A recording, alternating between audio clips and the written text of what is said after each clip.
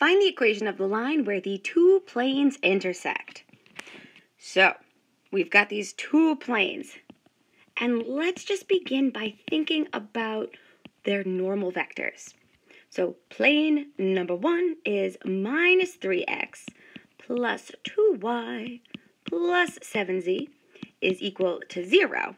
And we, of course, know by now that the coefficients of these variables represent the components of the corresponding normal vector. So we can say that vector n sub 1, the normal vector of the first plane, has components -3, 2, 7. And our second plane is defined here as 2x minus y plus z is equal to -9. So again, looking at the coefficients of our variables, we can identify the normal vector. So the normal vector of the second plane, vector n sub 2, is a vector with the components 2, minus 1, 1. Now, before we get started, we always want to check, are these planes parallel? So looking at our two normal vectors here, we think, phew, they are not scalar multiples. So we can make a love note here to ourselves and say that since the normal vector n sub 1 does not equal a scalar multiple of the second normal vector, these vectors are not parallel, which thus implies that the planes are not parallel. So since the planes are not parallel, it is safe to assume they intersect, and we can proceed into finding the line of intersection. So the goal, we want to find the vector valued function defining this line of intersection. So we're looking for that vector valued function, vector r of t, defined by the position vector, x naught, y naught, z naught, plus the arbitrary parameter t multiplied by that parallel vector with the components a, b, c. So in reminding ourselves of this vector valued equation of a line in space, we realize that we need to find a point and a vector that is parallel to this line. So part 1, we need to find a point where these two planes intersect one of the coordinate planes. So let's find the point P naught. Again, you have 3 options.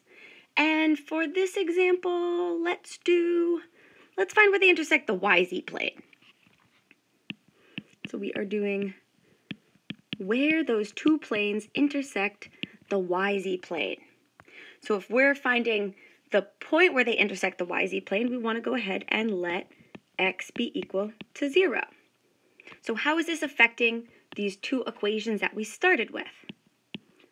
Well, the first equation will become 2y plus 7z is equal to 0. And the second equation, if we let x be 0, we're left with minus y plus z is equal to -9. So this is our resulting system. We'll say that's equation 1, and this is equation 2. And we want to use this system of equations here to solve for y and z.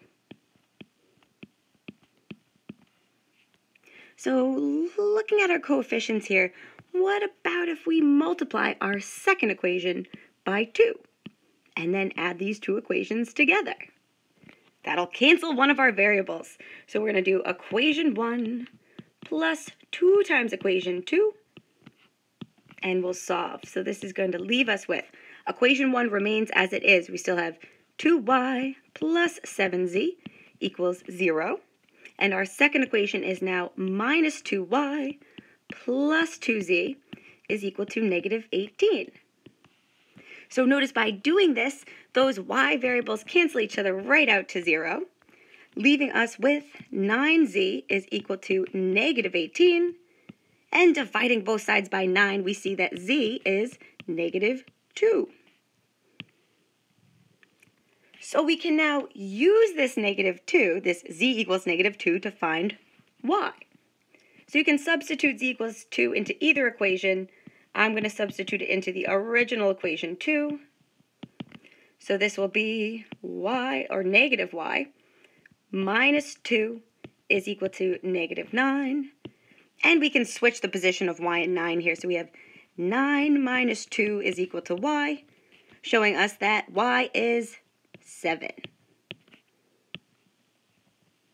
So we now officially have the ordered triplet P naught. Again, remember at the beginning we let x be 0, and we just found z and y. So we can say that therefore the two given planes intersect the yz plane at the ordered triplet P naught, which is defined here by the components 0, 7, negative 2. And so this is the first part of our solution.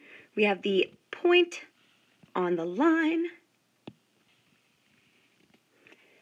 And step 2 is to find a vector parallel to the line.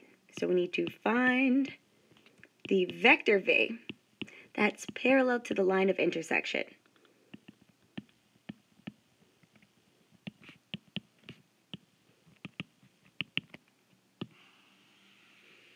So we'll keep in mind here from our strategy that we know that our parallel vector v is going to be defined as the cross product of the normal vectors of the two planes. So we can go ahead here. We know that we are crossing vector n sub 1, which is defined by the components negative 3, 2, 7. And the normal vector of the second plane is defined by the components 2, negative 1, 1. And so we can go right ahead and put this into our 3 by 3 determinant to find the cross product. So we have our first row of unit vectors I hat, j hat, k hat. The second row is minus 3, 2, 7. And our third row is 2, negative 1, 1. So by the cross product, we have 2 minus a minus 7, I hat, minus a negative 3, minus 14, j hat, plus we have positive 3, minus 4, k hat. And so simplifying, this leaves us with, we have 9, I hat, we're going to have plus 17, j hat, minus k hat. So therefore, one possible parallel vector to our line of intersection is defined by the vector with the components 9, 17, minus 1. And the reason I say that this is one possible parallel vector is because any scalar multiple of this vector will work.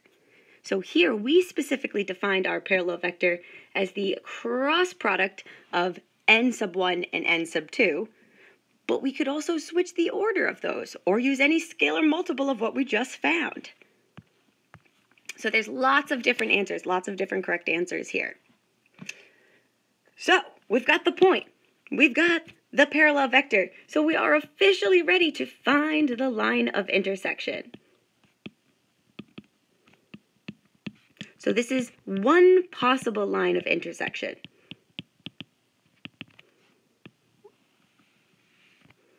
So again, our vector valued function of a line is defined by the position vector x naught, y naught, z naught, defined by the point on the line, plus the arbitrary parameter t multiplied by the parallel vector. And plugging in what we just found, the position vector defined by p naught is 0, 7, minus 2, plus t multiplied by the parallel vector 9, 17, negative 1. And let's simplify this. We can say that therefore the vector valued equation of the line is the vector with the components 0 plus 9t. We have 7 plus 17t. And we have negative 2 minus t.